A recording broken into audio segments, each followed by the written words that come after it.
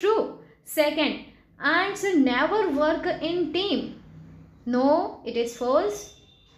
Number 3, driver ants eat small insects. Driver ant, no, it is false.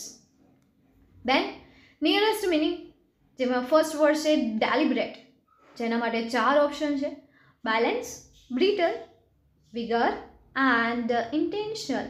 તો અહીંયા answer તરીકે શું આવશે? ઇન્ટેન્શન. ત્યારબાદ નંબર 2, એનિમી, 4 ઓપ્શન: અપોનેન્ટ, ફો, બેચલર કે સ્ટેપ. આન્સર તરીકે આવશે ફો. દેન number 3, ડોમેસ્ટિકેટ, 4 option: climb, પોઝેસી, ટેમ and destroy. Answer તરીકે આવશે ટેમ.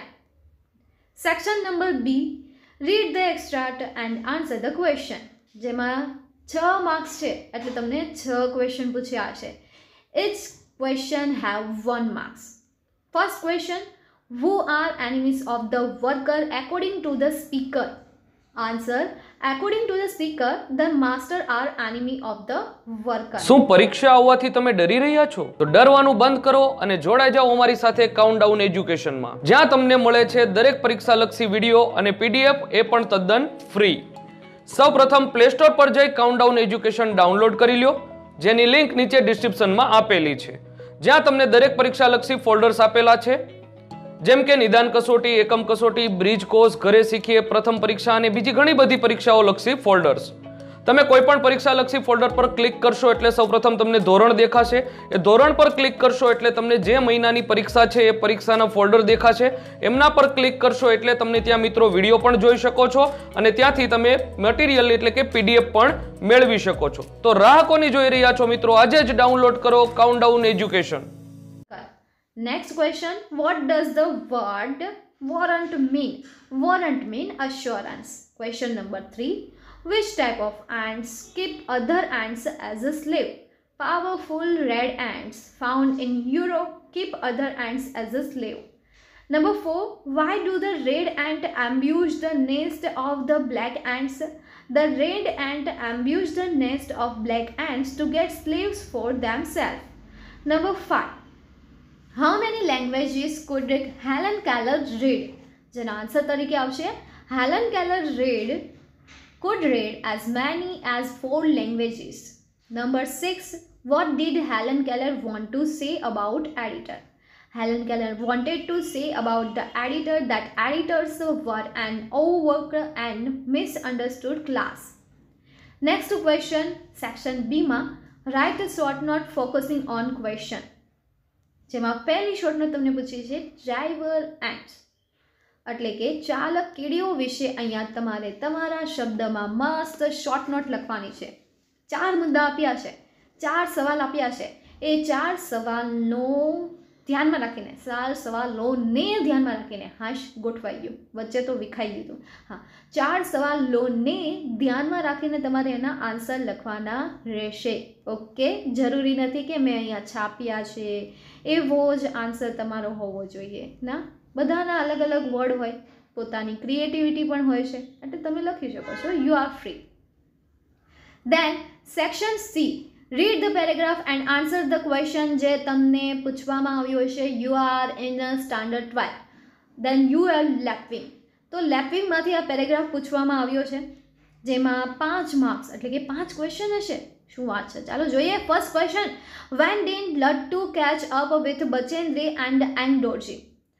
When Bachendri and Angreji was resting below the south summit, Lattu caught up with them. Second, why was Lattu holding the rope? Because. Balance then security for Bachendri and Angreji, એટલા માટે એને પકડ્યું હતું. ત્યારબાદ number 3, at those heights what should be the normal amount of oxygen that one should breathe in? Then answer is 4 liter per minute. એટલું જોઈએ, 4 litre જોઈએ ને. હા, બસ એટલું ઇનફ છે. ત્યારબાદ નેક્સ્ટ પેરેગ્રાફ જોઈએ, જેમાં ચોથો question, what did the dog try to promote sleep? So the dog tried a walk before bedtime, he tried a hot drink, he tried a full meal, he also tried no meal to promote sleep. આટલા બધા પ્રયત્ન કર્યા હતા, એ પણ એક કૂતરાએ. ચાલો ત્યારબાદ આપણે જઈએ નંબર 5 પર. What is the sure remedy recommended by doctors four સ્લીપનેસ? તો the sure remedy recommended by doctor four સ્લીપલેસનેસ is counting imaginary ship.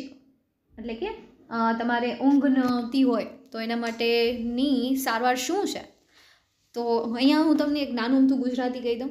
હોય વળી 12મામાં બોર્ડનું ટેન્શન હોય, જોકે મારી જેવા હોય તો એને ટેન્શન ન હોય, તો જેને ટેન્શન હોય એમને હું જણાવી દઉં કે ભાઈ ઊંઘ નથી આવતી, બરાબર છે. જરૂરી નથી કે પરીક્ષાવાળાને તેને ઊંઘ ન આવતી હોય, બીજા પણ એવા ઘણા બધા કારણ છે જે તમને સારી રીતે ખબર છે. તો એવા લોકોએ મનમાં ગણવાનું, એકડા ગણવાનું ચાલુ કરી દેવાનું, એટલે તમે બોર થઈ જશો અને ઓટોમેટિક સૂઈ જશો. વાહ, મસ્ત છે. ત્યારબાદ સેક્શન ડીમાં ઈમેલ રાઇટિંગ અને રિપોર્ટ રાઇટિંગ તમને પૂછવાના છે. ઈમેલના અથવામાં રિપોર્ટ હશે. બંનેના તમે કોઈ પણ લખો, બંનેના કેટલા માર્ક્સ રહેશે? 5 માર્ક્સ રહેશે. પહેલો ઈમેલ રાઇટિંગ છે. Minaz and Mansuri is the head girl of Anshul high school, Surat. She writes an email to managing director of Amul Dairy, જેની ઈમેલ આઈડી કાઉન્સમાં લખેલી છે. For getting permission to visit the dairy with her classmate, draft an email on her behalf. તો અહીંયા તમને બંનેની email ID આપી દીધી છે, તો પેટથી છાપી દો. બંનેના તમને 1 માર્ક્સ મળી જશે. સારું ન કહેવાય? હા, તો લખી નાખો, મેળવી લો 1 માર્ક્સ. ત્યારબાદ લખો સબ્જેક્ટ, ત્યારબાદ લખો first paragraph, second paragraph and last paragraph and last ending word. ઓબ્લાઇઝિંગલી yours, Minaz Mansuri. આ રીતે ઈમેલ રાઇટિંગ કરવાનું રહેશે.